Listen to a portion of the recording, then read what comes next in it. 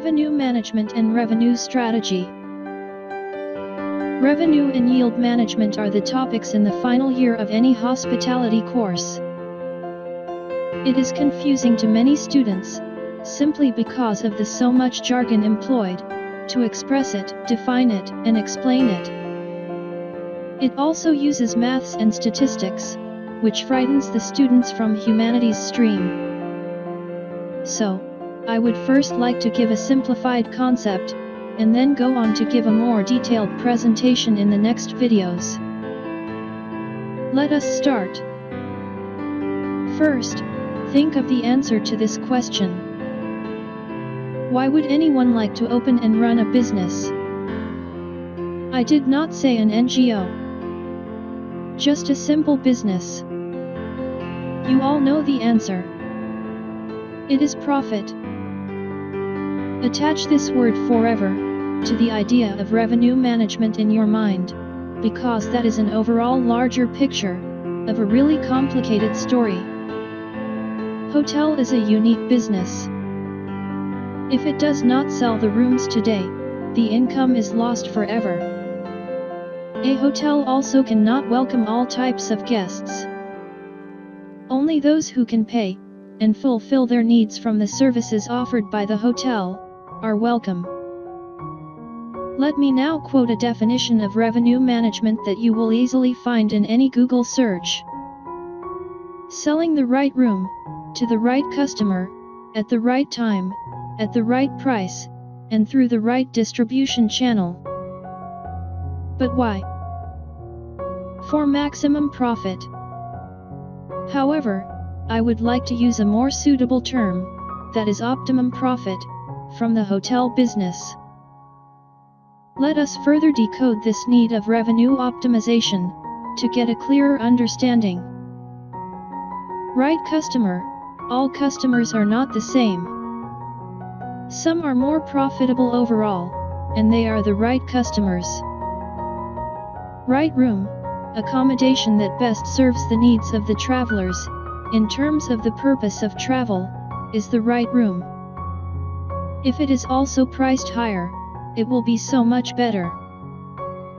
Right price. Charge as high a rate as possible, but without seeming to be robbing your customer. This point we would later discuss under ethics. Here comes the next question. How can you charge high rates during low demand period? During off-season, we charge as high as the customer can bear to pay, but not lower than the lose-it rate. Lose-it rate is the price point at which a hotel would spend more on the guest and earn less from them. In that situation, it is better to keep the room vacant. What do you say? Right time. Buyers and sellers have always tried to bargain, so as to maximize their individual gains, or value. When demand is more in a market, the seller has an upper hand. In times of low demand, the buyer is the king. So, right time for a hotel would be when the customer is under pressure of getting a confirmed reservation.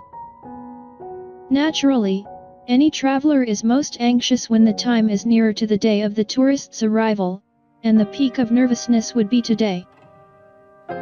Walk-in guests pay the highest price, and don't complain much either. Right channel. Hotel sells its rooms through many channels, but the most important ones are hotel's own website, online travel agencies, OTA, global distribution system, GDS, and central reservation system, CRS. Every channel requires the hotel to spend some money. The channel with the least cost of acquisition is the right channel. Cost of acquisition is the commission and the marketing expenses that a hotel has to pay in getting one guest in the room. It is very easy to see that the direct bookings to the hotel and the reservations made on a hotel's own website would require no commission and need less expenses. So that should be the best channel? But these days, travelers love the convenience of making all the travel-related arrangements on a popular OTA. So choosing the right channel isn't that simple. To conclude this presentation, I would request you to remember these two sayings, which best define the mindset of a smart revenue manager. Make hay while sun shines. Something is better than nothing.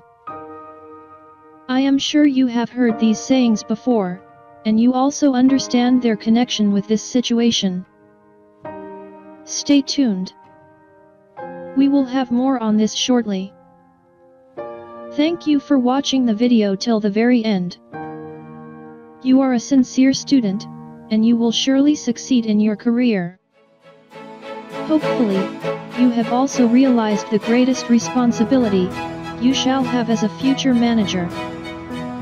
Best of luck.